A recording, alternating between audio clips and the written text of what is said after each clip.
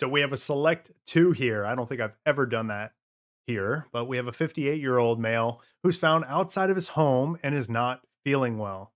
Which two findings are found with alcohol withdrawal? Would it be A, meiosis, B, bradycardia, C, hallucinations, D, tremors, or would it be E, bradypnea?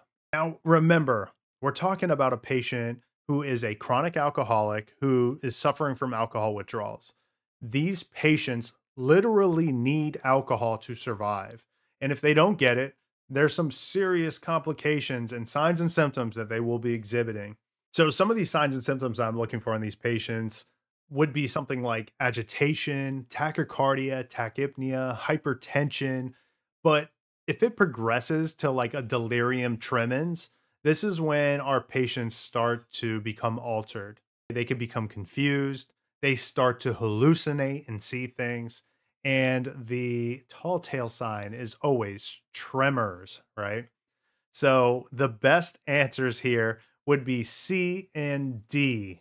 With regards to A, meiosis, I'm not necessarily thinking of a pupillary change. And again, bradycardia and bradypnea, I'm seeing the opposites of those. So yeah, best answers here is C and D.